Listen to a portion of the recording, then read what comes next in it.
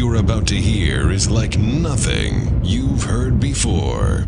This isn't just about debating. This is about making a difference. We're growing, we're uniting, and we're coming to change the world. It'll upset you. It'll make you laugh. But most importantly, it'll make you think.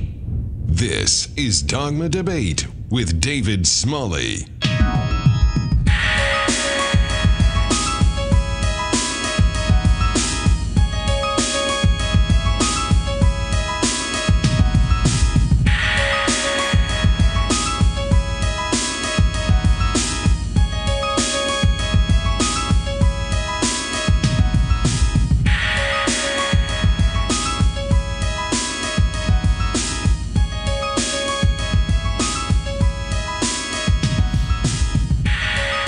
Today is Saturday, May 31st. This is the Dogma Debate. I'm your host, David Smalley. We are broadcasting live from Memphis, Tennessee.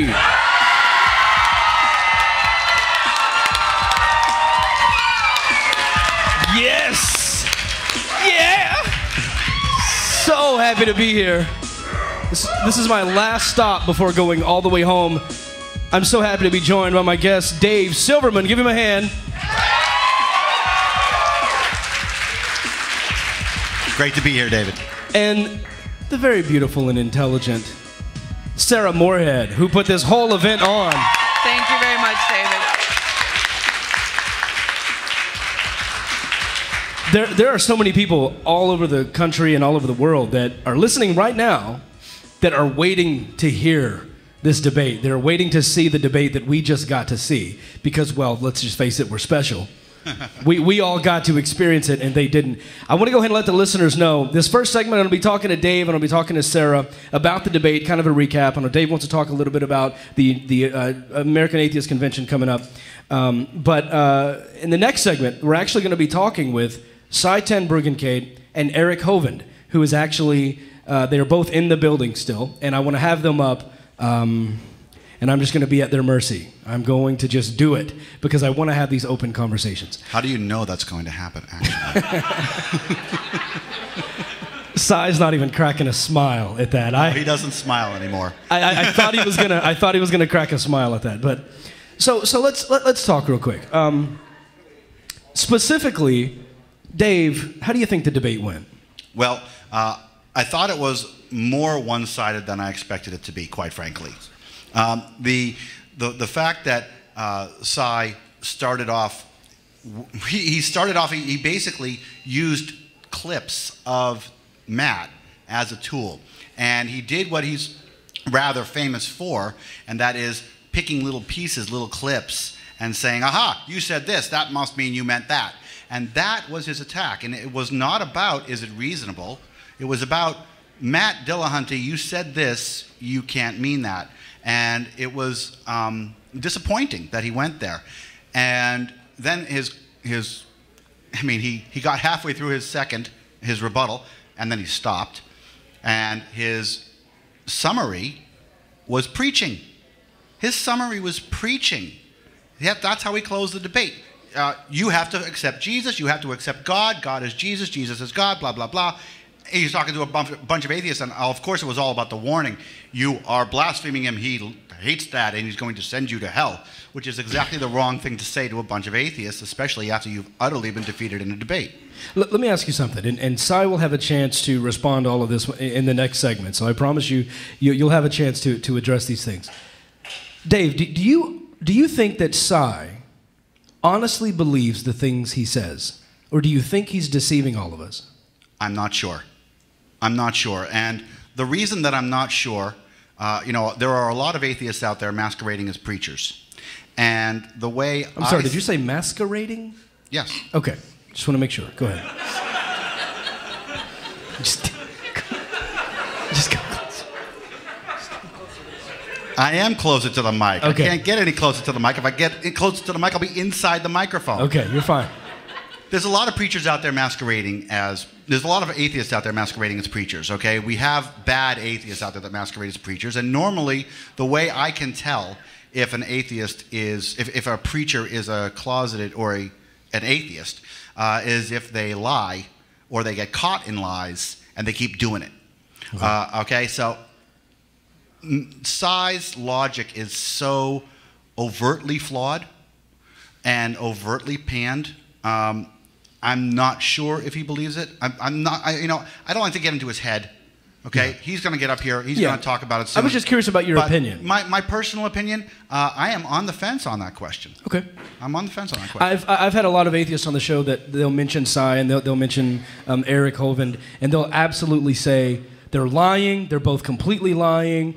And I'll say, I understand why you think that way, but I've actually defended them by saying, I think that's... I've been on the fence before too, but I think that they actually, at points, believe what they are saying. And then sometimes someone will present evidence to say, aha, but this journal was quoted for their evidence. Or typically it's with Eric, because Sai doesn't present a whole lot of demonstrable evidence. It's usually philosophy and things like that. But like for Eric, whenever he presents scientific evidence, are you going to eat chips live on the radio? No.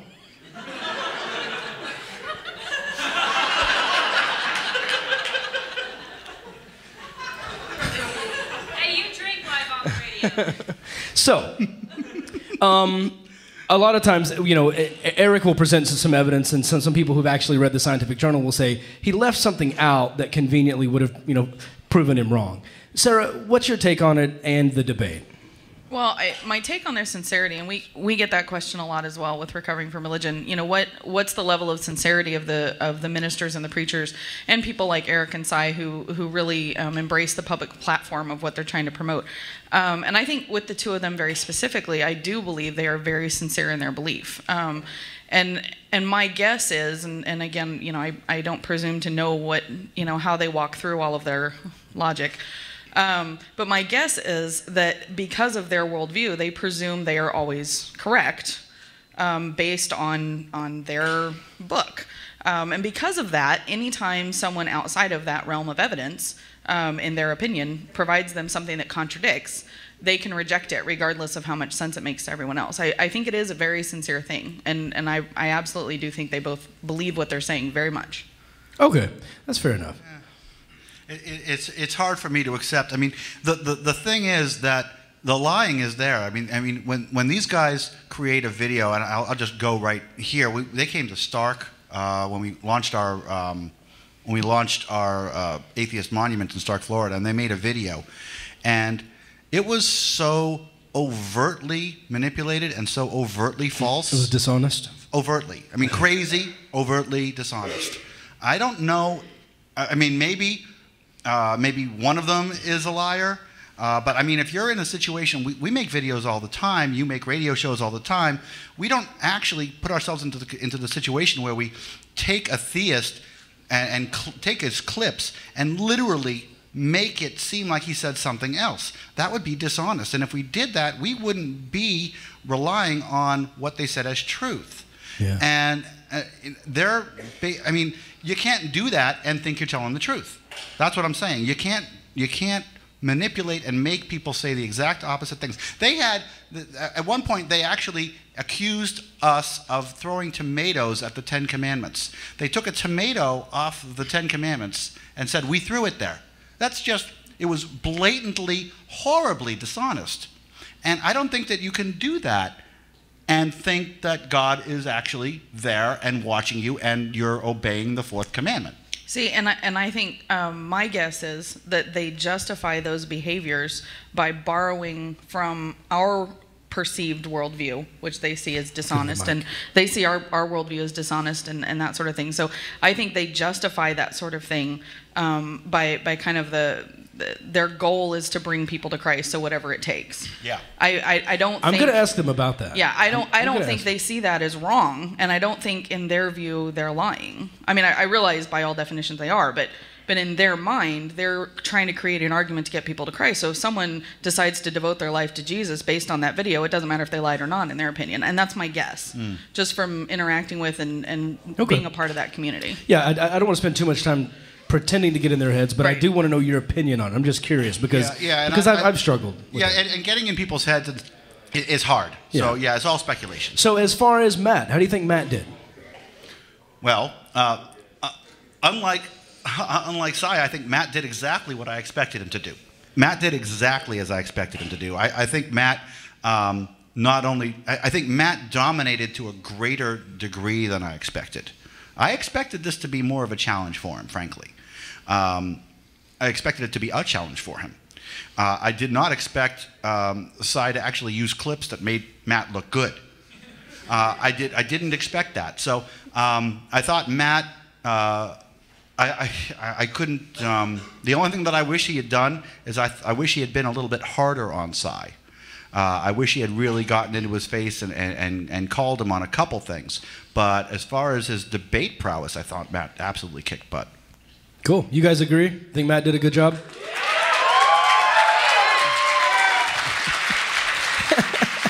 You know, you guys said that just as Matt walked in the door and he was like, yes, I am your God.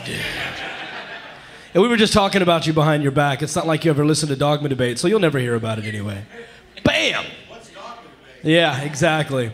So, Sarah, tell us a little bit about putting this whole event together. It has been a marvelous event. Everything that you've put together, I'm shocked at the people that I'm seeing showing up at this thing. It's been phenomenal. It was a great turnout. It was all the way in Memphis, Tennessee. Tell us about how you pulled this off. The first and foremost, is I have a really good team of people and you're one of them. I feel like, everybody that came together to promote it and organize it and all that, it was an exercise in patience and frustration sometimes. But my goal from the minute one was to just see this event happen. It's the two of them have been building up for so long, going back and forth and back and forth. And they'll post a video about each other and all that stuff. And so just to actually see it come about and see them both up here, I was really looking forward to, and I had quite a few people come up to me and say this as well, really what was the substantial, argument behind presuppositionalism? And I don't feel like we really saw that. I was hoping for a much stronger argument, quite frankly, especially as much as Cy really talks about how, he always says, I'm happy to explain it, I'm happy to explain it. And I was really looking forward to all of the time he had to do so. And maybe we'll hear it sometime. Okay, and what you wanted to get in on that? No, and that's something that I found funny. He's happy to explain it, but his explanation is it's just divine revelation. It's just divine revelation. How do I know it's divine revelation? It all comes down to that, and that's his explanation. And he does not explain the difference between knowing that something is divine revelation and hearing voices in your head.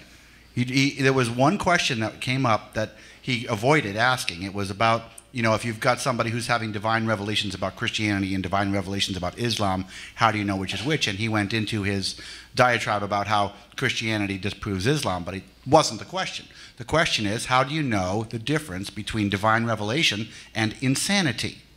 How do you know the voices in your head are God versus crazy time?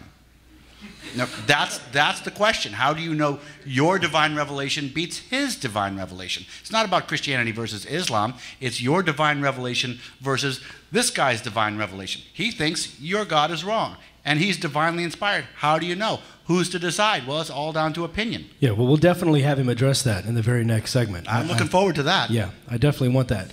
Right at the very end, now, it seemed to get heated a little bit a couple of times when they kind of stepped on each other. Matt seemed to be a tad more irritated by Cy a couple of times because Cy would ask a question during Matt's time, and they both did it to each other. But actually at the end, when people were clearing out and I was setting up on the stage for Dogma Debate, something happened right here in the front, and Cy, I know you're out there in the crowd. You'll get a chance to talk about it if you like when you come up. But Sarah, can you tell us a little bit about what happened right here when Matt literally said, I'm done with you, and the mics were off, everything was off. A lot of people didn't hear what happened. If you want to share it publicly, please do. Well, I'm not 100% sure. I wasn't in the conversation. I was next to it. The event photographer who we have for this event, Bible name photo, and he does fantastic stuff. Because he's a professional photographer, wanted to put together photographs of all the people, and the two guys and me and all of that. And my understanding is that Cy will not be in a photograph with me. And I don't think he really makes any bones about it. He's not a big fan of me. So that was that. And then the photographer said, something about don't be an a-hole, let's just do a quick picture kind of thing. And then he said, well, now I won't be in the picture because you called me an a-hole. And then Matt at that point said, no, you were already refusing to be in the picture, and it just kind of devolved from there. So yeah, I heard a-hole dropped, and I went, ooh, right. What happened? And then I heard it again, and then I heard Matt say, I'm done with you. Yeah. I'm not just done debating you, I'm done with conversations, I'm done. And then he announced to the room, I'm done with him, that's why you won't be able to hear any further debates. Go ahead, what's your name and where are you from? I'm Adam House. I'm from Murfreesboro, Tennessee. Yep. Matt, I'll get you up right after him, I promise. Go ahead. Yeah, I just wanted to point out, especially for maybe any theists who are still among us here today, that when you make an argument from Scripture about what atheists think, it doesn't help your case at all to say that, to tell somebody if they say, I don't believe in God, to tell them, yes, you do, you're just maybe pretending that you don't, doesn't help your case at all. To me, and I come from a religious background. I said before in my question, I was a licensed minister before. That view of telling somebody else what is in their head, and you think you know better than what they do, what is in their own head, is extremely presumptuous. It's extremely arrogant. Well,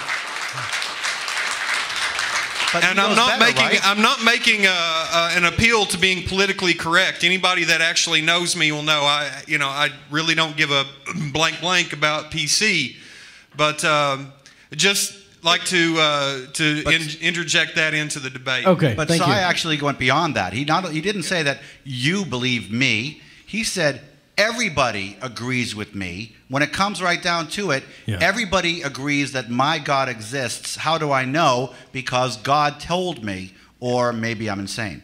But he didn't say that last part. So he actually didn't say you actually agree with me. He actually went beyond that and said every person on the planet agrees that my God exists, even if they don't know it. What? Yeah. Including babies, yes. Yeah. And it's a really good example, the way actually that Sai presented that. One of the things that we talk about in Recovering from Religion is the concept that religion perpetuates poor boundaries. And that was a really good way of demonstrating that by saying you're not entitled to what you personally think or believe or the conclusions you've come to. I'm going to tell you what you think, what you feel, what you're going to believe, whether you like it or not. And if you disagree with me, I'm just going to tell you you're wrong. And it's very disrespectful. It's very disrespectful to the individual and to your own journey and your own conclusions.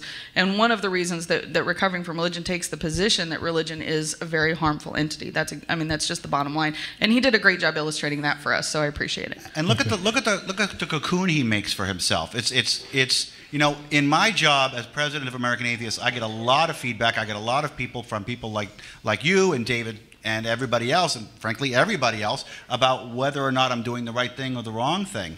But if you actually believe, if you actually internalize, everybody secretly agrees with me. Right.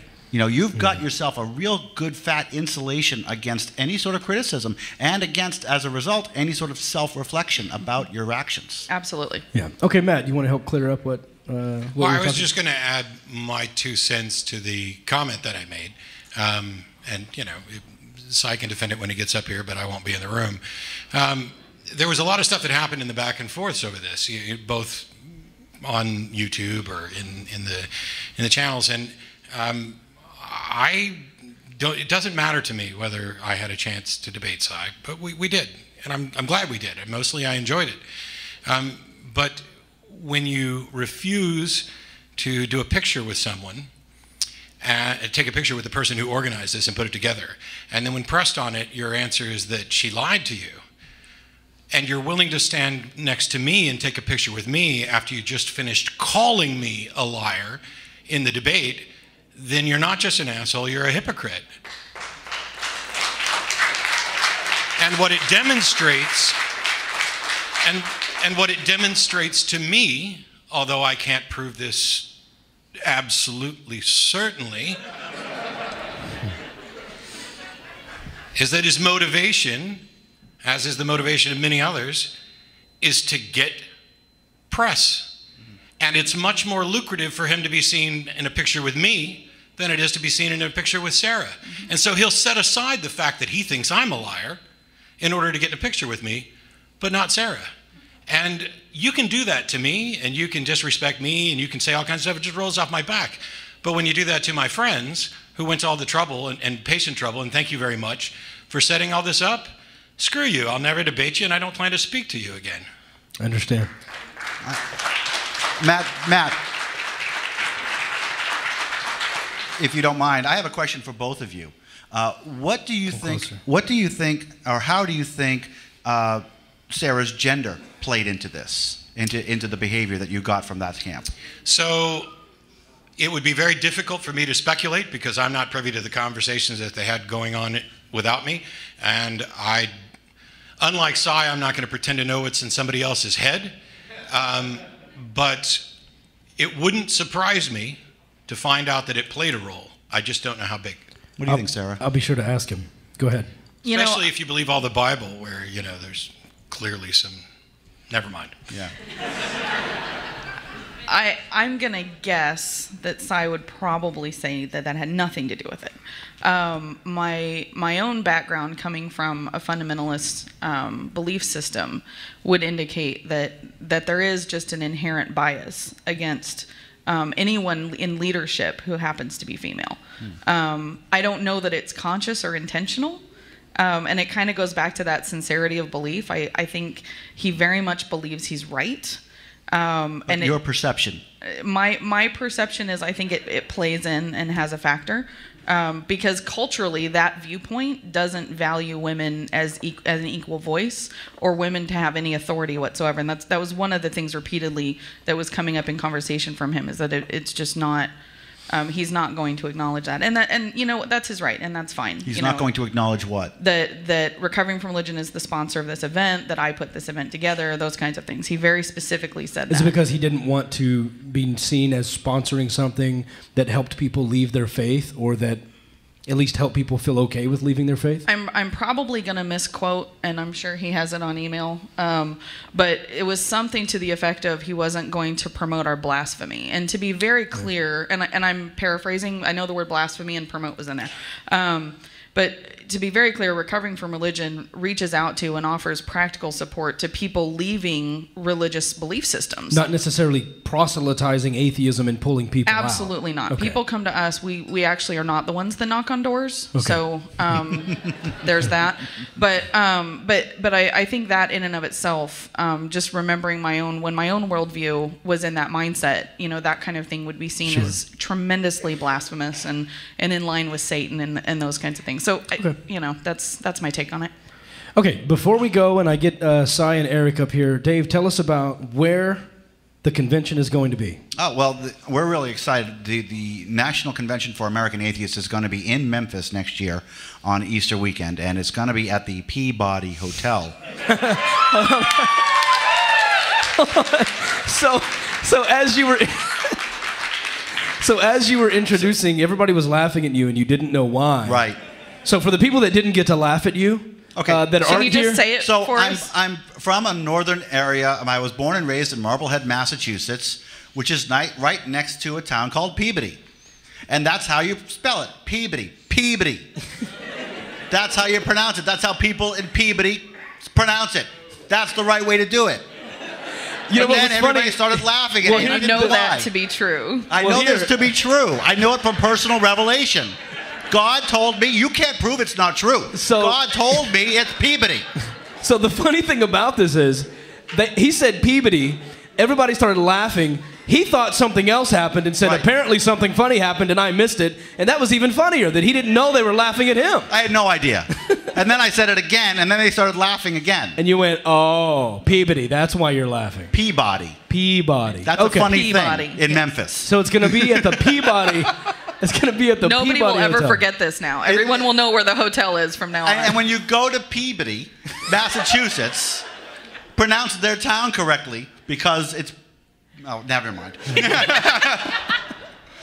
it's going to be at the Peabody Hotel on Easter weekend. And we are going. We're not selling tickets yet, but we are telling everybody to save the date. The Peabody Hotel is a beautiful hotel on the inside. It's an ugly-ass hotel on the outside. So if you see it... It's rustic. Oh, what? It's rustic. It's rustic. There. That's good. Quaint it's and rustic on the outside, but on the inside it's really beautiful and very luxurious, and they gave us a great rate. And I will tell you that they really solicited the American atheist business. When we walked in, among many of the things that they did, they had a welcome American atheists in big letters along the top, along their wall, big letters for their entire clientele to see. So, I mean, we were really impressed, and I was very happy that they pushed for us so hard. There will be no Bibles in the rooms, and we will, and just like they weren't here. You noticed? Yes, I did. And that's pretty hard. That's a Marriott, so that's a thing. That's a Marriott, so that's a thing. But we're really excited, so I hope everybody in Memphis, am I pronouncing Memphis correctly? Yes. I hope everybody in Memphis just make sure that they're around for Easter weekend next year, and everybody else should come. And don't forget also, we're going to have a regional convention in San Juan. It'll be the first ever San Juan convention. Awesome. Or Puerto Rican convention. It'll be right at the end of August next year. Very cool. So I have a question for you that someone has asked me to ask you. Right. And it's specifically about the timing of the American Atheist Convention. Mm-hmm.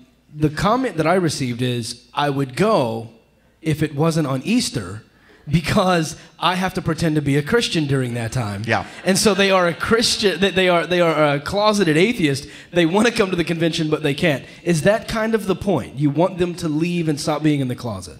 It's part of it, yes. It's part of it, yes, because American Atheists is a hardline organization, and we want people to come out, and we're going to urge people to come out. Now, one of the things that we did in Salt Lake City was have day passes, because there were so many closeted atheists in Salt Lake City that they could not come on Good Friday or on Easter Sunday, but they came on Saturday, and we had people coming on Saturday. We sold a lot of day passes to people who actually lied to their families and told them they were working or coming or doing something else and came to the American Atheist Convention. The real reason that we have the convention on Easter weekend is because it's otherwise perfect. Other than the fact that atheists who are from Christian households can't go on Easter egg hunts, atheists pretty much have nothing else to do on Easter. And guess what doesn't happen on Easter? Lots of conventions don't happen on Easter, so we can get great rates. So the hotels are empty. We usually get the whole hotel, and they're really happy to sell us the weekend. So that's why we do Easter weekend. It's also very memorable. You know, we're always, you know, and you know, it's always that nice little tick for the press as well. You know, American Atheists is having their thing on Good Friday and Easter weekend, blah, blah, blah. And it's a nice little tick. It gets some people pissed off, so they write about it in the press. I like that. Well done, then. Yeah. Well done. All right, ladies and gentlemen, give a hand Dave Silverman and Sarah Morehead. Thank you, David. Can he eat his chip now? What? Can he eat his chip now? Yes. He's eating his chip into the microphone now. Coming up next, we'll be with Side 10 Bruggencunt and Eric Hovind right here on Dogma Debate. This is News for the Fourth Listener, brought to you by Recovering from Religion and Secular Coalition for America, lobbying Congress for the separation of church and state. You can find out more at secular.org. Here we go. Angered by the release of a postage stamp honoring Harvey Milk, the American Family Association is urging its members not only to avoid purchasing the stamp, but to refuse to accept or open any letter or package postmarked with one.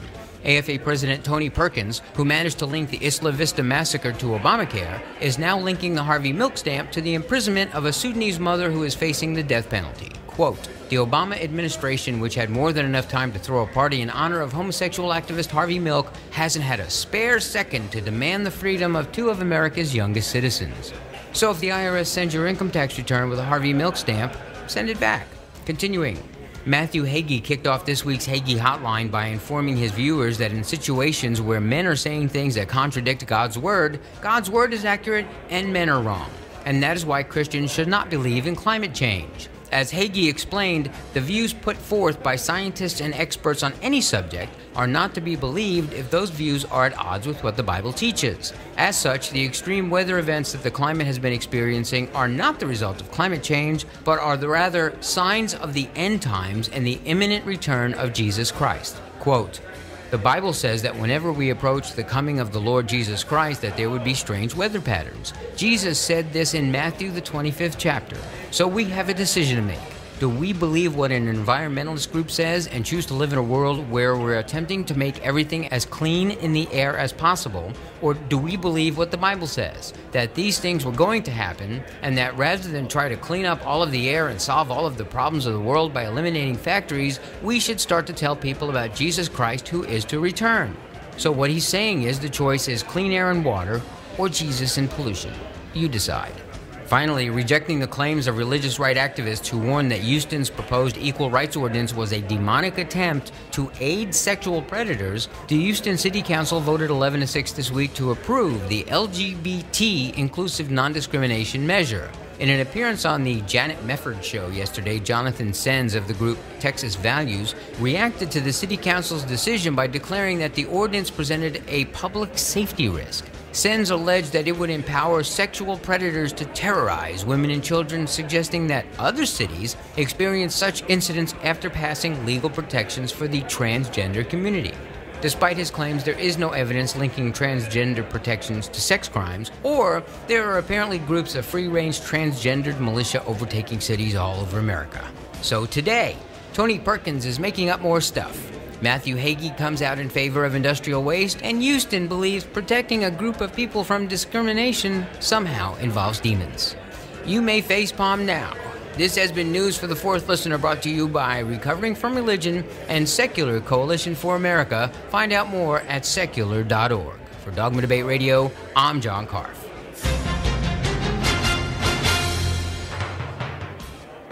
This is Andrea from Sydney, Australia. I'm the fourth listener. To get your comment or question on the air, you can always live tweet during the show at David C. Smalley, or give us a call at 214-377-1166. The conversation continues on Facebook.com/Dogma Debate. Seek the truth and free your mind at dogmadebate.com. Do you still say grace before you eat breakfast, lunch, and dinner? If you answered yes, then I've got a product that's gonna revolutionize the way you do food. Pre-blessed food! That's right, pre-blessed food. We pray for it so you don't have to. Around the clock, we've got thousands of employees buying brand name foods, praying over them, and then putting them back on the shelves of your local grocery store. With our official sticker of approval, we've got breakfast cereal, pre-blessed, lunch meat, pre-blessed, TV dinners, double pre-blessed. And if you don't want a white guy praying over your food, we've got that too. Please, Lord, bless these eggs, Father. Bless the chicken that had these eggs, Father. Just listen to how pre-blessed food changed these people's lives. Since I switched to pre-blessed food, ain't nothing changed. We've always prayed religiously before eating, but we've been so busy with work and watching TV. Pre-blessed food hasn't only saved us time, it's saved our souls. But that's not all. No, that's not all. Inside every package of pre-blessed food are 2 tickets to heaven. Share them with your friends and family to make sure they go upstairs when they fall downstairs. So visit your local grocery store today and look for our official sticker of approval. And the next time someone asks you to bless the food, you say, "It's done been blessed." Double pre-blessed! Yo, check out this chef, right? Right? That's so gay. That's really gay. Dude, look at those hands. Please don't say that. What? Don't say that something is gay when you mean that something is dumb or stupid. It's insulting. It's like if I thought this pepper shaker was stupid and I said, man, this pepper shaker is so 16-year-old boy with a cheesy mustache. Just saying. A show so liberal, you'll think MSNBC is the religious right. You're listening to Dogma Debate with David Smalley.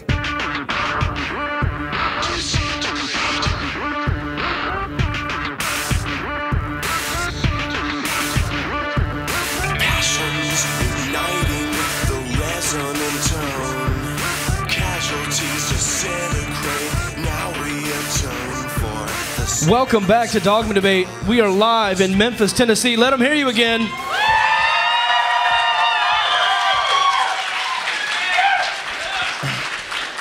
I'm so glad that I get the opportunity to have these two gentlemen here with me now. there's so much to say. Cy, thanks for joining me on stage. And Eric Hovind, thank you so much. Yeah, thanks for having us on. For being here today and for joining me. Cy, we addressed a lot in the last segment. Take a moment, if you like. I promise, just for your willingness to be here and take the beating and answer the question. He's smiling. He's smiling. In order to be here today, I want to give you an opportunity to have your say. So please go ahead and respond to what you wanted to. Yeah, well, I mean, I expect that kind of talk from professed unbelievers. Come up closer, one thing I please. want to say, though, is David Silverman is a coward. Because the thing is, he'll say these things and not let me engage him. I saw him down in Florida, and he said he would never debate me. See, he'll throw out these accusations against my worldview. He'll misrepresent me. He'll say, for instance, that I say that everyone agrees that God exists. That was never my position. My position is that everyone knows that God exists, not that they all agree with me. And the thing is, he's talking about some video in Stark. I was there. I made no video, so I don't know what he's talking about. But like I say, I'll be happy to engage David Silverman face to face, but he won't do it.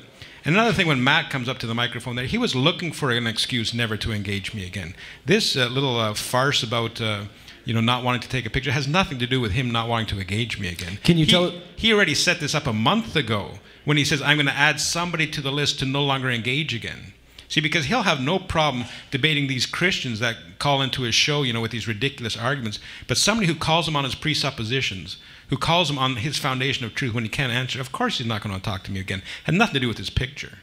So can you tell us why you didn't want to take a picture with Sarah, who planned the event? She disrespected the camera crew, and she outright lied to me. And there's a difference between having lying in your debate position with lying to me in an email about setting this up. Like, I can explain it. I can, do a video about it if you want. But the thing is, Sarah said that she tried to set up this debate a year ago. And she said that she emailed me.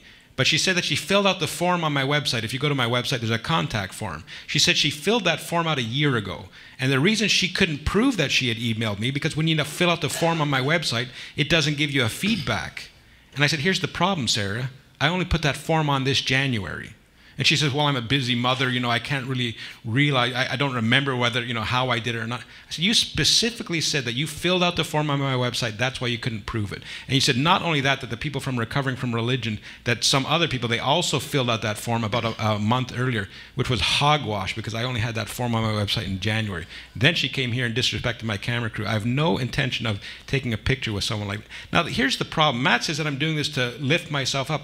I took pictures with lots of people here. I'll take pictures with any of you here. But when you outright lie to me in an email exchange, and say some things that are false about me, that's a difference. Okay, so let me clear something. So it is possible, right, that she assumed it was a year ago and it was several months ago, not quite a year. No, I mean, the you thing think is, she was lying? Absolutely, outright, okay, bald-faced lying. I don't know. Why? I have evidence of it, and if you want me to make a video, I understand. I understand that you put your form up in January, if that's the case. But that, I don't see why that is really necessary. Because she said she contacted me a year ago to set up this Why debate. does that matter, though? Because she's accusing me of cowardice in this debate for not wanting to. If you see the past emails, she's saying he didn't, and even Matt was saying on his show that he had challenged me. And yes, he had apparently challenged me through Sarah, which was a total farce. Okay. So as far as disrespecting your camera crew, I was actually there for that one. And apparently what had happened was, I believe in your contract, it states that on your signs, it's supposed to state that your company, whatever the name of the company is. It says nothing about what the sign's supposed to state. Actually, it does. Oh, it does. Sarah showed me the contract, and it's very clear. Not what the sign's supposed to state. Okay. It says that we have to post signs, not what they're supposed to state. Well, I think we could argue that. Sure, that's fine. Okay, but still, it's basically stated that you were allowed to film the audience after an MC announces that's the case. And she says we're going to announce it after the debate, which is ridiculous. Well, hold on. But the contract states that you can't film the crowd until the MC says it. And I agree with that. But your signs said by passing this point you grant all rights and you waive all rights, but that wasn't the deal. So all she did was point out that there may be people here that don't want to be on camera because they're not out atheists. So my question to you is... Everybody walked past that sign.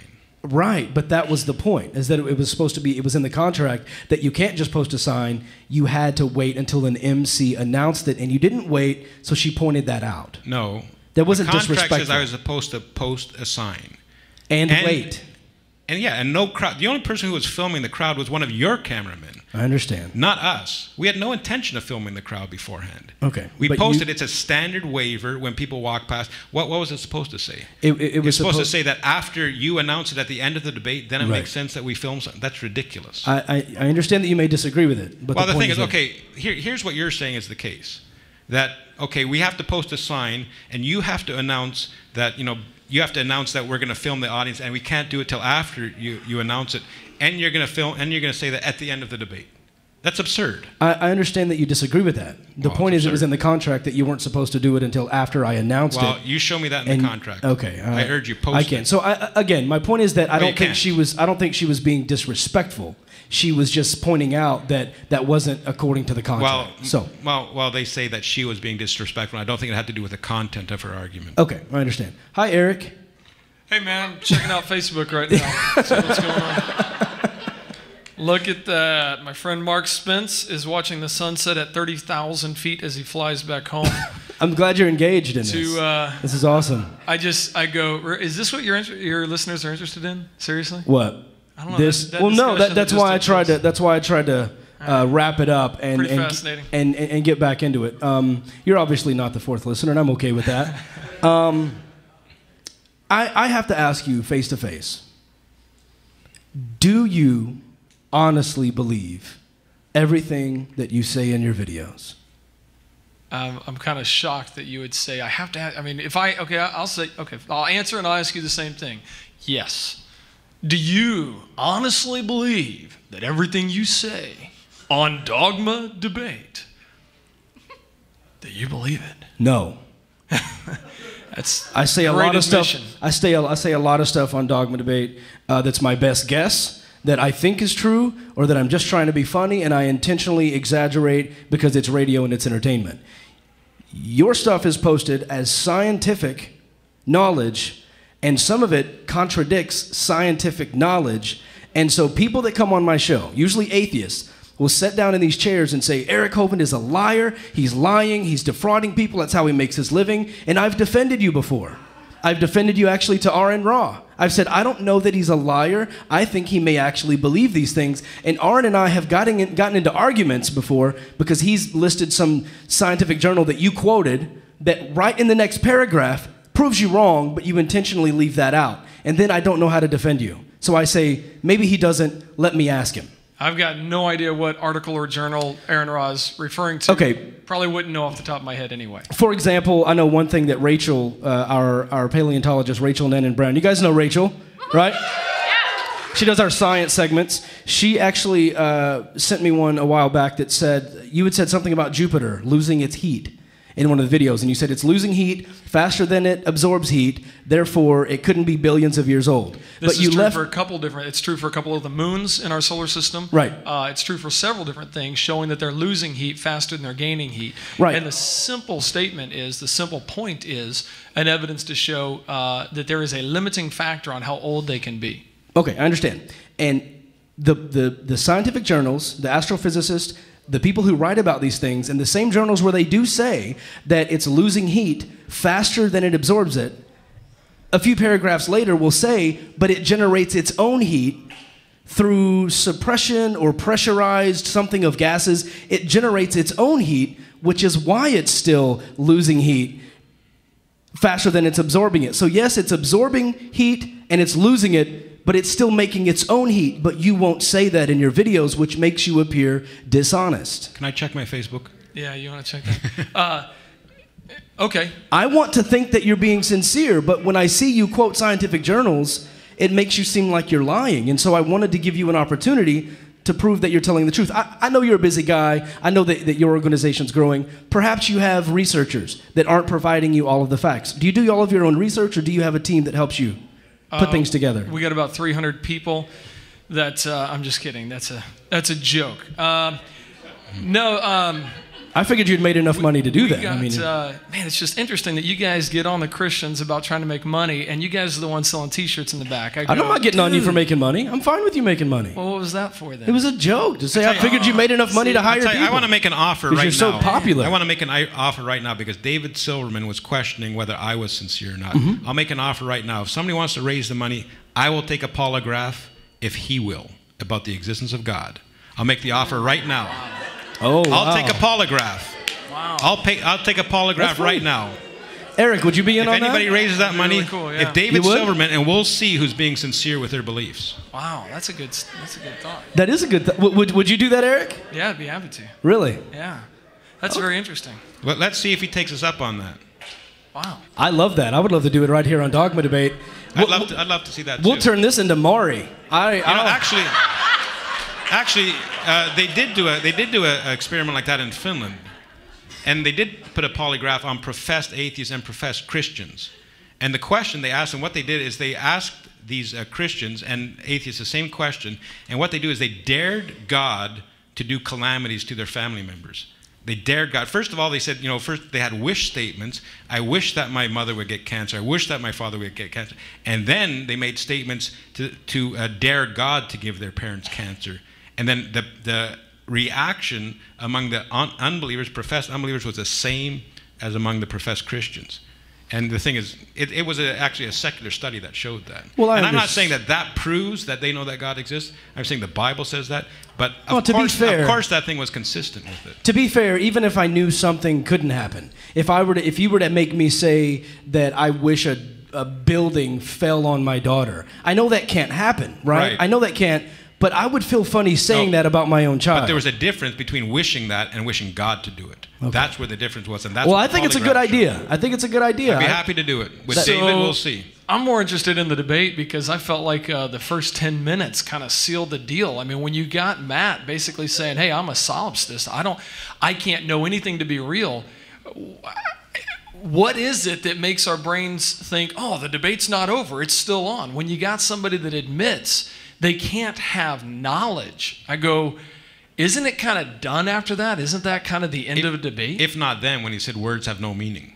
Yeah. He's using words. So how do you arguing that they have meaning? I mean, obviously, you being a professed atheist would say, no, I think, man, Matt really did a good job. Where do you draw the line there when Matt's worldview is laying there as a solipsist and everybody's going, well, that's okay, he can still debate? How do you figure that? Well, I think he responded to that, and I don't want to pretend to be Matt. But I'll say that I think he adequately responded to that. What is your opinion? Yeah, I mean, my opinion is that he explained himself, that he mentioned that he can't disprove ultimately to Sai's satisfaction. What I encourage people to do is watch this over and over again. Not that you're going to be convinced of the truth of it. See, that's one thing that other people say is that, are you up here to convince people? I can't convince even one person. I'm up here to speak the truth in the hope that the Holy Spirit converts them. Because I can't convert anybody. So I just spoke the truth. I just showed that Matt can't make sense of the truth. And he's very inconsistent in his argumentation. He'll make knowledge claims, he'll make truth claims, then you ask him, you press him on it, well, I don't believe I don't claim them to be true or that I know them, I just believe them. Of course, that itself is a truth and knowledge claim. It's absurdity, and that's what I said. That's what the option is today, Jesus Christ or absurdity. But people choose absurdity because they love their sin. Okay, so let me ask you something. Because you just said people choose absurdity. Right. So you believe that belief is a choice? I believe it's your choice to not follow God. That's right. It's a free choice. Okay, now following God is different from believing, right? Everybody believes in God. People aren't sent to hell for unbelief. They're sent to hell for their sin. So you think that I believe in the Christian deity? Yes. What makes you think that? That's what the Bible says. But the Bible could be wrong. Based on what standard? Yeah, how do you know? See, when you say it could be wrong, you're appealing to a standard that you can account for. I don't mean wrong. What is wrong in your world? I don't mean wrong ethically. No, wrong at all. The very concept of right and wrong does not make sense to evolve pond scum. Inaccurate. What is inaccuracy to evolve pond scum? Hey, David, could you be wrong? I see why people get frustrated talking to you two. Could you be wrong? I do. Well, because I get the feeling. Well, answer that. You've asked us a lot of questions. Could you be wrong? That's what I'm saying. But I'm asking you questions because it's my show. And so my question, or my comment to you is, I see why people tell me, don't talk to these guys, don't give them a platform. I want to give you a platform. I want to talk to you because I think you're nice people. I really do. I think you're nice guys. I just think you're deceived. I think that you're believing. Here's the problem. You can't make sense of that with your worldview. That's not necessarily true. Well, it is true. But I'll say that because you appeal to truth again. Here's why people don't like talking to you guys. Okay? Because when they It's not actually a popularity contest. Well, hold on. Listen. I understand. This is good. I'm going to fill you in. Because I just had a couple great conversations with atheists today. I understand. Had a great conversation downstairs. See, I with still the haven't got gentleman. my comment out. This is part of it. Well, you're You setting guys- up a straw man. So No, I'm that's- not. No, I'm not. I'm saying- Hey, David, let me tell you why Christians don't like atheists. Please It's 'cause let of me this. finish. Now go ahead. Please let me finish. Because when we try to actually get down to talk about something logical or give you our opinion, you stop and just keep repeating yourself. How do you know? How do you know that to be true? But how do you know? By what standard? And it gives the impression that you're not interested in the truth. You're interested in making us appear to be wrong. Proverbs 18:2. The fool does not delight in understanding, but only in expressing his opinion. I did not come 14 hours here to express my opinion. I came here to talk about what's true.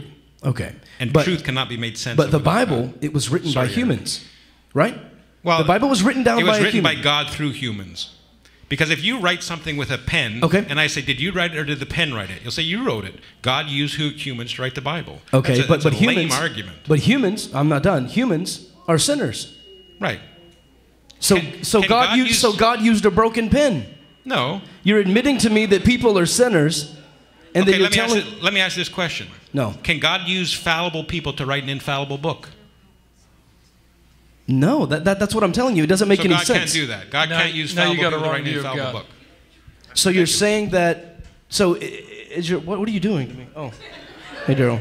So I had this great conversation with Ben downstairs. Okay. And he's heard these arguments, and he's trying to figure them out. And he said, I have a hard time, trying to understand what you guys are saying. I said, look, at the end of the day, if you follow atheism to its conclusion, atheism cannot make sense of reality. It can't know what reality is. And that was a simple statement. I said, Ben, look around. We're outside right downstairs, looking at the trees. At that time, it was daylight. We're looking at the clouds in the sky. I said, David, who made this? And David, in a moment of very honesty, Ben, in a moment of honesty, said, that's a really good question.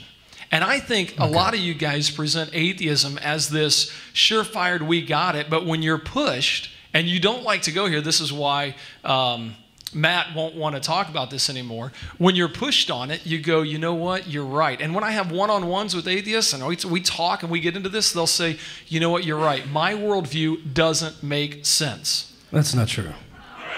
That's just not true. I don't know anybody here that'd say that. Guys, I've been notified by Dr. Daryl Ray, no less, that the bar closes in 15 minutes. So, huh? What? Right, so I just gave you an example of somebody, and then you said that's not true. That's Because Eric, what you did is you quote, once again, like your videos, you quoted one conversation and said, atheists say their view doesn't make sense. I said I've met many atheists in one-on-one conversations who would be willing to admit that when you take it to its logical conclusion, you can't make sense of reality. And Eric, I've met many atheists that believe they can still talk to their dead loved ones. Okay, it doesn't mean all atheists are skeptical. Okay, can you make sense of reality? See, this is what you do. I won't answer. No, it's not that I won't answer, because Answer these questions are It's so not that he generic. won't Can you make sense of reality, David? That doesn't make any sense. Can you make sense of reality? Can you make sense Define of sense, define reality, philosophical, blah, blah, vomit. No, you're not going to do that to this show. How do you know it's ridiculous. How do you know it's real? My point to you, Sai, is you intentionally go back to the Bible every time. Of course. But that's my ultimate authority. And you go to your reasoning every time. I do go to reasoning every time. That's Thank your you. authority. How do you know? How do you open your own Bible. Thank you. You go to your reasoning. I understand. How do you know? You're opening your own Bible. How do you know that your reasoning is valid? Okay, but the question is, how do you know your reasoning is valid? The question is, why do you believe the Bible when it was written by people who were also sinners? First of all, I say, why do I believe the Bible? Because if you reject it, your worldview is absurd. That's why. But the people that wrote the Bible could have been wrong. Based on what standard? How do you know that? See, this is why they don't like you. This is why they don't like you. No, the thing is, you won't answer questions. You won't answer any of our questions. You won't answer the questions. How do you know what's real? Your reasoning? How do you know what's real? Guys, this isn't about this. Exactly. Won't answer it again. I'm looking forward to watching this. I don't understand what your point is. Okay. I'm asking you specifically. Know what is real? I'm asking you specifically about the Bible. Yeah, but you're doing it with a false premise. Well, look, you're saying that God can. Look, here's what I'm trying to get at. I want you to both. I'm not trying to avoid it. I want you to understand where I'm coming from. You're doing a good job. Thank you. The point is, I ask Christians who come on my show when we debate specifically the resurrection of Jesus. I'll say to them, I don't think that you necessarily believe in Jesus or have faith in Jesus nearly as much as you have faith in the people that wrote things down about Jesus. You're trusting the person who penned it, and then the person who scribed it, and then the person who translated it and translated and translated. And then when they go back, they usually take it back to Paul and say, well, Paul quoted the creed, and there's all of this faith and trust in Paul and the people who wrote it down. So my challenge to them is, you believe the guy that wrote it, that he was telling the truth. And you keep saying the Bible. The Bible is Scripture. The Bible is true. Why do you believe the Bible to be so true? It's a false premise. You're saying that God cannot reveal things to us, certainly, through fallible men. You're saying that God cannot write an infallible book through fallible men. That's a false premise. And you've done a lot of reasoning about this, but if we ask you, how do you know that your reasoning is valid, you don't want to go there and talk about it. Well, I just think you're detracting. I'll answer your question. You've done a lot of reasoning. Because when I ask you about the Bible... You're trying to jump to level 2 and actually talk about something without a foundation. That's what the whole postmodern movement has done, is it said, hey, let's question the very foundation of everything.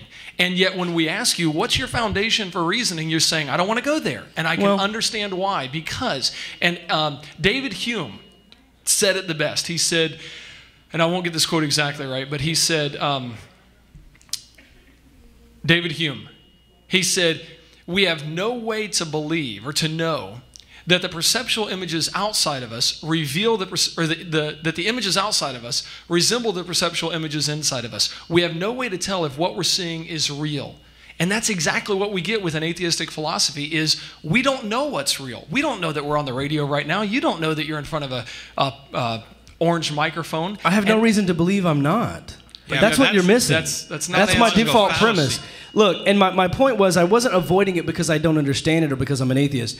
I won't fall into that. I won't. No, the reason was because I was asking specifically about the writing of the Bible, and you flip that and go, how do you know what's real? And no, I wanted to talk about the Bible. All right, we've got a question up here. What's your name and what's your question? I'm Paleo Clipper. I'm actually from the other side of Tennessee near King Premium supporter of Dogma Debate, too. Give her a hand. I actually have a question for both of you guys. And Eric, I already know your response to the first question. Sai, I don't know how old you think the world is. I'm just curious. I'm not here to debate the age of the year. Whatever the Bible says. Okay. Whatever the Bible says. Okay. Eric? You don't want to answer the question? Whatever the Bible says. That's my answer. So you don't know. You're just whatever the Bible says. Whatever the Bible says. I know. Okay. I believe in a young Earth creation model. Okay. Okay. Thank you very much for your question. Actually, I had a question for Eric. Oh, okay. Go ahead. What's your favorite part of the Creation Museum? My favorite part of the Creation Museum? Yeah, like if I'm going to go visit, what part should I pay attention to closest? I've been there a couple times. Let's see here. I'd say probably the salvation part at the very end would be a really good part for you to listen to. Okay. By the way, that charge of misogyny earlier, that's ridiculous. Women is my favorite sex. Wow. Thank you, Captain Random Ass. That was fantastic. Step up. Okay, what's your name? Brian Fields. Brian Fields, where are you from? Pennsylvania. Awesome. Go ahead with your question. It's not really a question, it's a comment. I know you said comments were okay. So Absolutely. Go ahead. I just wanted to point out that polygraphs are not valid in a court of law, and there's a very good reason for that. Oh, okay. Just looking for a way out now. It's interesting. He's the first one who jumped up and ran out to talk to David Silverman. So, I know what... Was that from David Silverman or was that from you? I bet it was. Yeah, I got it. Okay. My opinion is All right, that it guys. probably I'm not going was. to do that. So how do you know... And I'm sure you've been asked this 100 times. I'm sure you have a canned response. I'm just curious. How do you, and like what Dave said when he was up here, how can you tell the difference between revelation and you being insane? Well, the thing is, what David is assuming is that we have voices in our heads. That's not what we're talking about with revelation. We're talking about God's revealed word. That's the revelation. Tell us what you mean by that. What do you I mean? would argue against people who had voices in their heads. I'm talking about the scripture. I was at the American Atheist Convention. There was a protester there. I invited him up, and I wanted to talk to him. And he came on the air with me, and we had a conversation. During that conversation, he told me that the reason he believed is that he was in a van, in a very dark van, and a demon appeared and began choking him. And that Jesus appeared in his van and saved him from the demon, and he's been converted ever since. Do you believe that that happened to him? That's one of the reasons I do what I do, because most of those stories I think are nonsensical. I'm not saying that these people don't experience things, but I don't think it's what they claim to have experienced. So how do I know, though, that he didn't receive actual divine revelation? Do you know how you know that? You see if it comports with Scripture. And if it does, well, then we'll talk. If well, it doesn't, I mean, then demons it's necessarily false. in the Scripture, you know, if you believe that a God created the earth, if you believe that there is a devil, a Satan, if you believe that there are demons, okay, let me ask you this question. The fact that a demon choked the hell out of somebody wouldn't be a far stretch. Let me ask you this question. According to Scripture, since you're so familiar with Scripture, how does Jesus reveal himself now? According to Hebrews 1, how does he reveal himself now? Through revelation. Right? Through his word. Through your website. Not through visions, not through visions where somebody is choking him and Jesus comes to rescue him. Through his word. Read Hebrews 1. So through his word. Right. I'm a cessationist. Okay. I believe that Jesus did not reveal himself in those type of ways anymore. So I would go to Scripture and I'll talk about that in Scripture. And I'll say that that's not consistent with the biblical definition. So if someone like you, right, and say someone like Sir Isaac Newton, obviously brilliant, had a different view of Scripture or a different interpretation, how do we know to believe Cy versus Newton? Well, that's what we do in Bible studies. That's what Christians do. We go to the Bible study and we look at it and we research it and we study it. Right, we study it to find knowledge, but you already claim to have the knowledge. Well, it depends on what's the issue. Do you confuse, because this is something that I think a lot of atheists do with this, it's a real simple argument. The argument is simply that we can have absolute truth. Doesn't mean, absolute does not mean all. It doesn't mean I have all truth. It means we can have truth that cannot be wrong. Would you agree that we can have truth that cannot be wrong? Or do you think that everything is relative, David? That just sounds like a trap question. It really does. Of course. I mean, I'm trying to express that I think a lot of atheists misunderstand this argument. And a lot of atheists think, oh, you said you have absolute truth. That means you think you know everything. And I'm saying, hold the phone. When did I ever say I know everything? So you're not saying you know it. You're saying that I it know can everything. be known. I'm saying that there is truth that can be known that cannot be wrong. Do you believe that there is truth that can be known that cannot be wrong about? Or do you believe that everything can be wrong? I don't know. That's my honest answer. I don't know. I've changed my mind. And you know what I'm going to ask you? Do you know that you don't know? Is that absolutely true? And see, and that's just... And look, so it's logically is there anything... fallible. Are you guys friends? I like to think so, I guess. Sure. Are we still friends? Do you accept him as a friend? Eric's a good friend of mine. All right. He's my brother. How long have you guys known each other?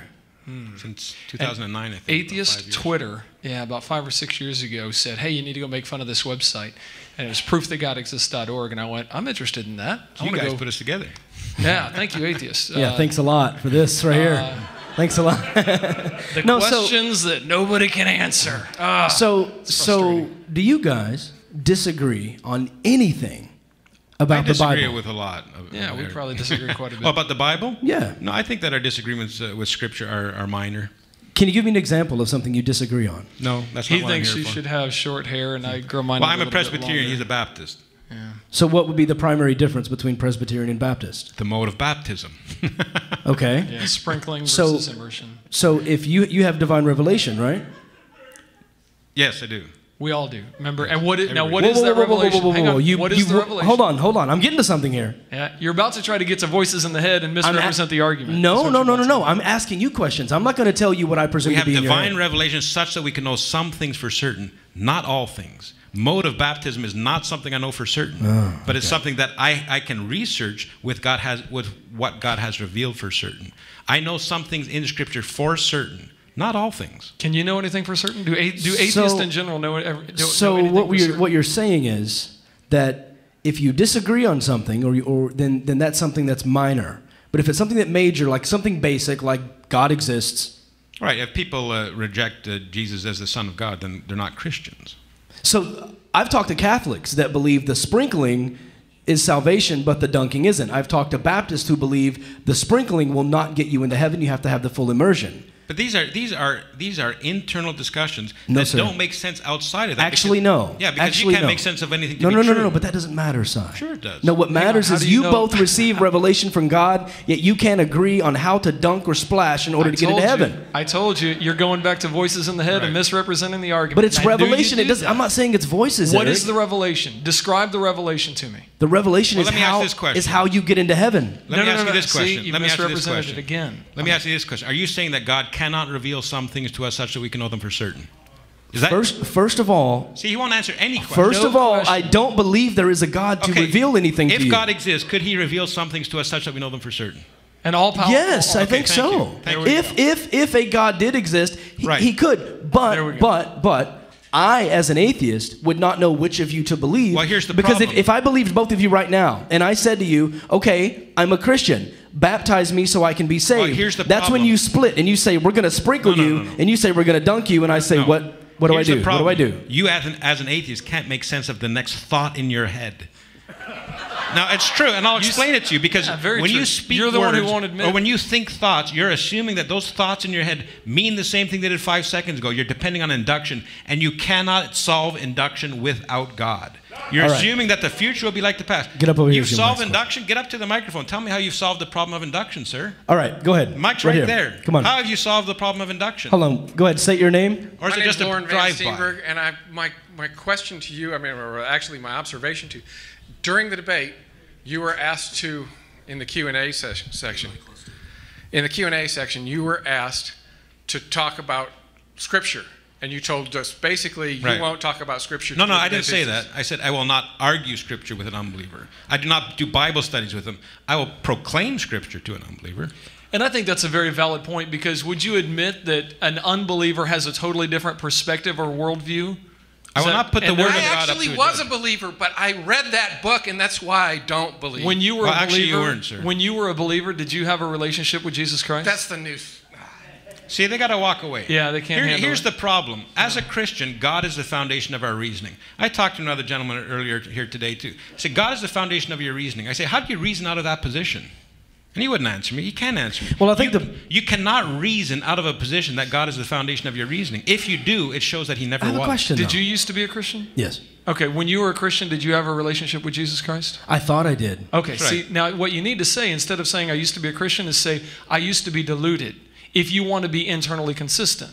Because the very definition of a Christian is somebody who has a relationship with Jesus Christ. So when you say, I thought I did, what you're really saying is I never was a Christian, I was deluded. Actually- and this is something that I'd love for more atheists to actually admit and profess. Hey, Si, maybe we should make a button so that we can make all those millions of dollars off the things that we do. And we should have a button that says, I was a Christian, and cross out a Christian and put deluded. That way you guys will actually use the terminology correctly.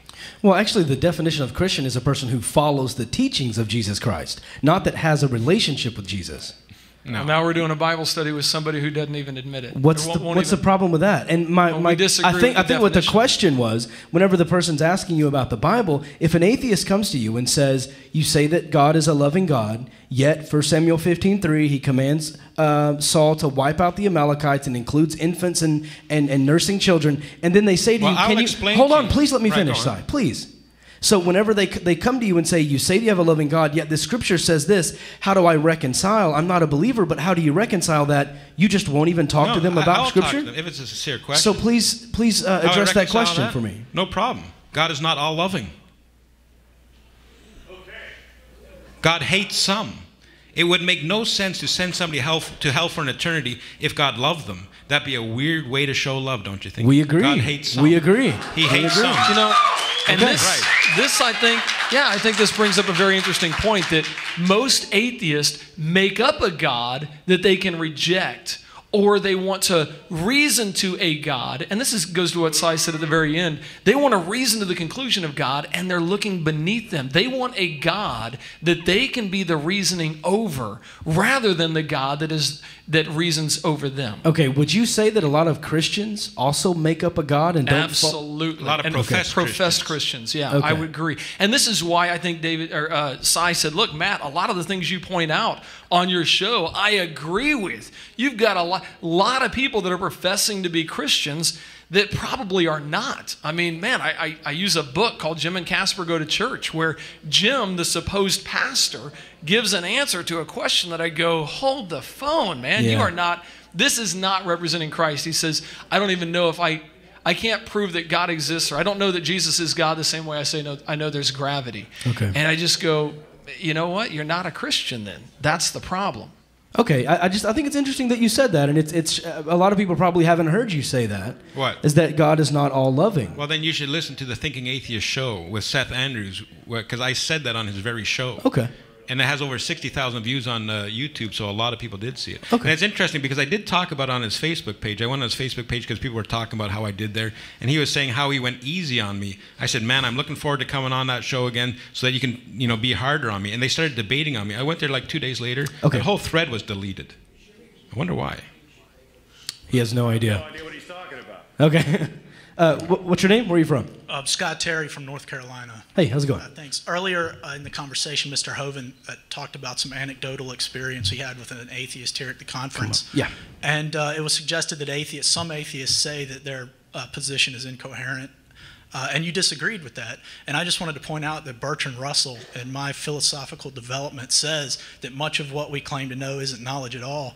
Karl Popper, in his book Objective Knowledge, says that our knowledge is like a platform hovering over swamp gas. Other atheists admit formally in their sophisticated intellectual expressions of atheism that their position is incoherent. For example, like a contemporary atheist, DeRose, in his essay Epistemic Circularity, admits that his position is stuck in this epistemic circularity and he doesn't know how to get out of it. That's what atheists who are actually intellectually sophisticated claim for their own position. And I was wondering what you thought about intellectual sophistication in atheism. Okay. Were you in the U.S. Navy? Yes, sir. Thank you for your service. Appreciate it. Right. I would call it intellectual honesty, So my comment to that is that I didn't say that no atheists do. I guess the issue that I took with what Eric was saying is he took one, like you said, anecdotal conversation that happened with one, and then he said atheists can't make sense of the world. And that I disagree with. As far as the philosophical arguments back and forth, there are atheists who disagree about everything. So I disagree with lumping atheists all into one category and saying atheists can't do this because of a conversation. That's what I disagreed with. Coming up. Last week I was at Southern California Seminary and teaching there. I had a gentleman come up during the break and say, man, I was raised in the church and went all the way around the horn, went from to Buddhism to all kinds of other religions, all the way to atheism, and then came back around. And I said, let me ask you something. During that whole time, did you know God exists? He said, oh yeah. He said, no honest atheist will say, I guarantee God does not exist. Okay. And I think that's a fair statement. Go ahead. My name is Brian Lee. I'm here from Memphis. I want to thank you, gentlemen, for... Speak up, please. My name is Brian Lee. I'm from Memphis. I want to thank you, gentlemen, for coming. I noticed Mr. Silverman mentioned the issue of sola scriptura, in a sense, from my perspective, and I'm curious to the two gentlemen here, y'all's perspective. I come from a Christian tradition, a Roman Catholic tradition within the Christian faith, and I appreciate y'all speaking out on behalf of Christ. And when Christ came back, before we get to that question, after the resurrection, he came back and he said, may peace be with you. And I think he included everybody in the audience as well. And so I'd just be curious as to your stance on sola scriptura versus the church's teaching that we stand on a little bit more. We stand on the tradition that is in the Bible, and we stand on the magisterium, which is the teaching office. Christ came back and said, go forth and teach. And we have a church that's been here for 2,000 years. And so I'll stand down and be happy to hear your response. Okay. I believe in sola scriptura. Yeah, I'd be in the same boat. Scripture alone is what that means. See, because the thing is, I do some street witnessing out, and I get some well-meaning Roman Catholics that come up to me. They say, we really thank you for what you're doing here today. And I said, I really appreciate that you're thanking me, but you realize that your church teaches that I'm cursed for what I believe, because I believe in salvation by faith in Jesus Christ alone. And if you look at the canon, the Council of Trent, Canon 9, it says that if you believe in salvation by faith in Jesus Christ alone, you're anathema, you're cursed. The Catholic Church believes in salvation by faith in Christ plus works. And the problem is that's a different gospel. Before we take our next question, I've had someone send me a question that I have to get in. It's flat out. I know you talk a lot about knowledge, what you claim to know. You claim to know a few things. How do you know that you're not delusional? How do I know it? Same way you do. Revelation from God. Okay. Same way you do. Okay. All of you know you're But not if you- delusional. All of you I know that understand. you're Well, hold here on. because you know God exists. Well, hold on. But You can laugh all you want, but if I challenge you on Si, that, I understand that you're we'll expose it. frustrated. I understand that you're frustrated. I'm not frustrated. Well, I mean, there's a lot of people I'm wondering laughing what at would your you say answer. to that? I'm not What frustrated. would you say to that You're question? laughing and you're being very sincere, and people are laughing. I can understand I'm not how that could be. frustrated. All right, here, David. How do you know that? Well, How do you hold know on. you're not I have a deluded, couple more David? questions for him. So my follow-up is, if you were delusional, you would think you were receiving revelation from God, and therefore you would still call it knowledge. Here's the problem. Of the two of us, I have a way out of that. You don't. No. This isn't about me and you. This Sure is it about. is. This is about clear-headed. You don't want it to be. No. This is about clear-headed Cy who's actually receiving revelation from God versus deluded Cy who is receiving revelation from Satan or himself and doesn't understand what it is but thinks it's God. I'm talking about an honest you who's actually receiving revelation versus a deluded you not receiving revelation. Well, how do you know which one you are? You've admitted that God can reveal some things to us such that we can know them for certain. God reveals some things to us such that and that's one of the things he revealed, that I'm not deluded. But what if it was Satan pretending to be God and made you think he was God Well, and listen, gave you the knowledge? once you concede that God can reveal some things to us such that we can know them for certain, any other thing is irrelevant because I'm saying God has done that. Anything else is irrelevant. Logically, it's a very sound position to take. Because the thing is, I'm saying that God has revealed some things to me such that I can know them for certain. Then I say, on what basis do you claim certainty of anything? And you won't answer the question. You think it's a trap. So we say, hey, here's our basis, revelation from God. What's your basis for certainty? About anything. Well, I mean, there are several things that I think, that I believe, like Matt was saying. I think he did a very good job of explaining things he believes but that he could be wrong about. And I'm fine with that. So but, what's your basis for certainty? Well, here's the problem. I'm not claiming to have extraterrestrial knowledge. Right. What's your basis? What's your basis for certainty? Right. About anything. What do you mean by that? How do you know anything? How do you know What is anything to be certainty? true? See, that's the song and dance we get all the time. My song and dance, are you kidding me? How do you know Okay, anything? step up to the mic. What's your name? Let's go to the mic because I don't want to answer the question. It doesn't make any sense, guys. Because you can't answer No, the because question. you are claiming You people to magic. know it. You might not see it tonight. You're claiming to magic. Listen to this That's all over you're and saying. over again and listen to we're him claiming- avoid the question. We're claiming 'Cause you all revelation know from it. God, and then we say, what are you claiming? You're saying, I don't know. What are you talking? What is certainty?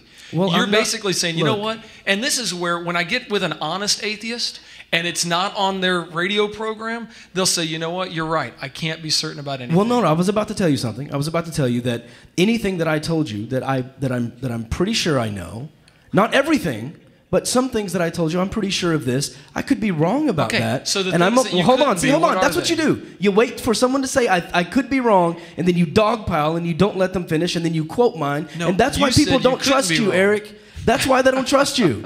That's why they don't like your cameras in their face, and they won't talk to you. Let me finish.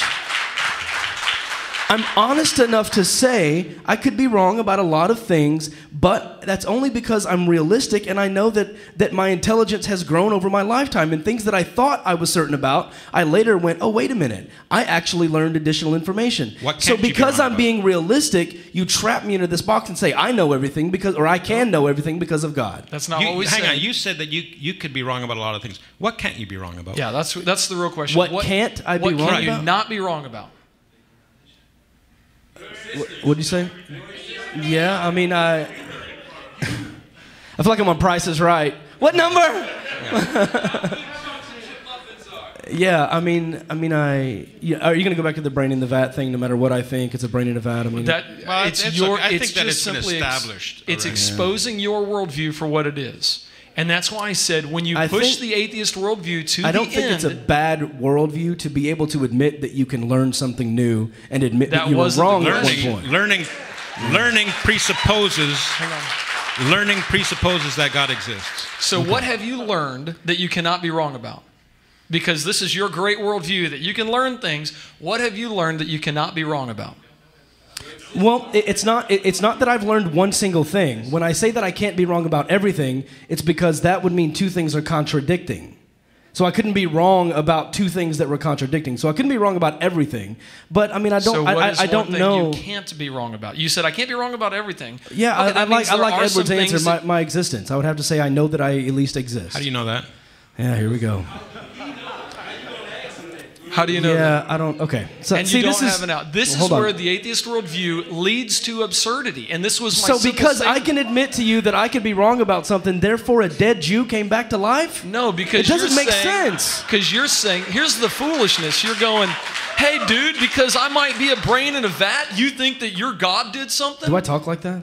That's what you just did. I hope I don't. Well, Come on, I you want to did. get this guy. What's your name and where are you from? My name is Cleveland Jones. I'm a proud follower of Yeshua. My question is to Sai. I want y'all, because you kind of hinted at it during the debate, but you didn't bring out, you didn't expand on when you mean people that know that God exists. Right. You say they know enough to condemn them, but they don't know enough to save them. Could you explain the difference between a salvific knowledge of God and a general knowledge of God? Sure. People, for instance, in the deepest, darkest jungles of South America, have a knowledge of God. They know that God exists, sufficient for their condemnation. They know that God exists and that they're disobeying him. See, I'll give you an example. There's a fellow, 10 shekels on a shirt. What was his name? Reedhead, Paris Reedhead. He was a missionary that had to go to Africa, and he was going to preach the gospel to the people in Africa, unreached tribes. And he went there, and he said that these people knew God more than he could ever have imagined, and they didn't want him. They didn't want him. They preferred their sin. And he was angry with God. He said, you sent me to this tribe, and I want to teach these people, but they knew God more than I could ever have imagined, and they didn't want him. Everyone has a sufficient knowledge to condemn them because they know that God exists. They know that they're sinning against him, but they don't have sufficient knowledge. They don't have sufficient knowledge for their salvation. That's why we send missionaries, to tell them about Jesus Christ, about the only way out of the hell that each and every one of us deserves. I deserve it too. We are running out of time. We've actually got to be out of this room in 16 minutes. So go ahead. Thank you. I'm Tyler from right here in Memphis. And you said that all views that don't make mention of God reduce to absurdity. So for the sake of this discussion, I am a presuppositional atheist, and I look forward to you showing how the following is absurd, which I will assert without evidence. There is a force out there that is all-powerful but not conscious. It validates inductive reasoning, it validates logic, and it reveals to us all that God does not exist. Show how that is absurd. What is that force, and how do you know about it? It's just there. It's out there. Yeah, how do you know about it? It revealed itself to me. Okay, so it's a personal revealing force? No, not personal. It just instills me with the knowledge. How does it do that? I don't know. It just does. So you're talking about some force that reveals knowledge to you such that you can know it for certain? Yes, and it's not conscious. You know what I say? Speak into the microphone, sir. See what it takes to reject the God that all of you know exists. Can you illustrate the absurdity, though? Yes, I can. I just say speak into the microphone. Sorry. I don't believe in those types of revelations. In other words, you're presenting the absurdity right now. That's what's going on. Yeah. When he says, how do you such know? thing. How did it reveal? And you go, I don't know. We're telling you. So does my ignorance of that illustrate absurdity? Is that what you believe? That is what you believe, isn't Yes, it? absolutely. Okay, so are you telling me... I know it, in Okay, fact. hang on a second. So are you telling me that atheism cannot account for truth? No, I didn't say that. Well, you just admitted to So some you're kind saying of you're saying that supreme there being. must be some force to reveal, because without that force, you can't know anything. Is that what you're saying? Yep. Okay, that's fine. That's Thank you. perfect. And that's exactly the point of the atheist worldview, that honest atheists will admit You this. might not call it a god, but you're No, but I just assuming a God. illustrated that it's not conscious, so it can't be a god. How can something that's not conscious reveal It just truth does. to you? It just does. It just does. All right, thanks. So you're making up, you're postulating an absurdity that you yourself don't even believe in. No, I believe it, and in fact, you believe it too. Right. That's fine. I see what you did there. Hey, Did you have a question? If you wanna hitch your wagons to that star, I wouldn't advise it. Yeah. basically, because all of you know that he's not speaking the truth. All of you know that. Just real quick, before we take our last question, guys, hold on. Before we take our last question, when I tell you that I'm an atheist, that I do not believe in the deity that you worship, do you think I'm lying to you? I'm an Suppressing the atheist. Romans 1 says you're suppressing the truth in unrighteousness. So, but Those are am I aware of psychological it? conditions. Am I aware? It's a culpable suppression of the truth. To the degree that you're aware of it, I don't know. I don't know how far you can suppress that. Do you believe I don't in know. predestination? Absolutely. Hold on. So God has already predestined my position. Hey, show's going on up here. So, do you believe that God has already predetermined my belief system? Yes. So then how can I be held responsible or accountable for my belief system? Because what you do freely. I do it freely, but Yes. but you said it's been predestined by Right. God. Your free choices have been predestined by God. That's no problem. Hold on, sigh. Okay, sigh. Are you Eric, do saying you believe that? Are you saying that that's illogical? Are you saying that's illogical? I'm going to answer you, but let me finish my answer. Yes, it's illogical because you just said it is predestined Right. free choices. Right. That's an oxymoron. Show me the logical contradiction. Because if my choices are predestined, they're not being freely made. Where's the contradiction? Because you said my choices are predestined. You're just saying that God cannot do some things. You're limiting God. No, that's just basic logic. Okay, so you're saying basic logic. So you believe in laws of logic. Hold on. I'm saying you cannot have that argument. Yeah, I know. So Here's the thing. He wants to argue a logical I contradiction don't within know that Eric- Scripture, but Eric. he can't make sense of logic without God. Eric, That's do you the believe? problem. Eric, I do you just believe? find it really, really interesting that somebody can get up and say, I believe in an invisible force that has no consciousness, and it's what reveals things. And the atheist, in order to avoid God, will say, we'll take it! That's No. the one we want! No, Yeah! They were clapping. They were being. They would be more Well, than let me happy ask to you take this. that over the God of the Eric, Bible. Eric, do you believe? Do you believe in predestination?